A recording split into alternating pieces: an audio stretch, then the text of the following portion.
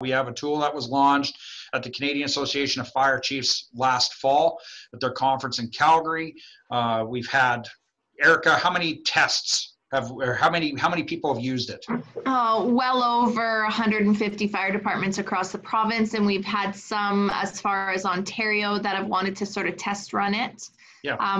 I think what I would say sort of in simplest terms for people to understand what the tool does is a fire chief or a town manager or a training officer would basically go into the tool and they answer a series of questions. They go through a survey and they identify, okay, do you have water in your community? Do you have heavy industry? How many people are there? Do you have major highways?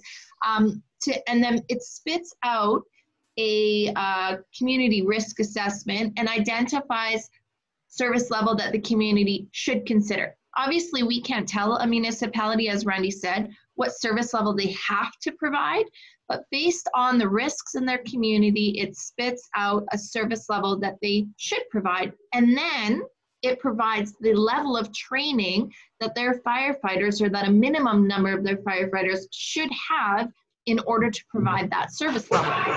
And it provides those service levels in a number of different areas. So a municipality could say, okay, we definitely want to provide a certain service level in building fires, but we really don't want to get into water rescue.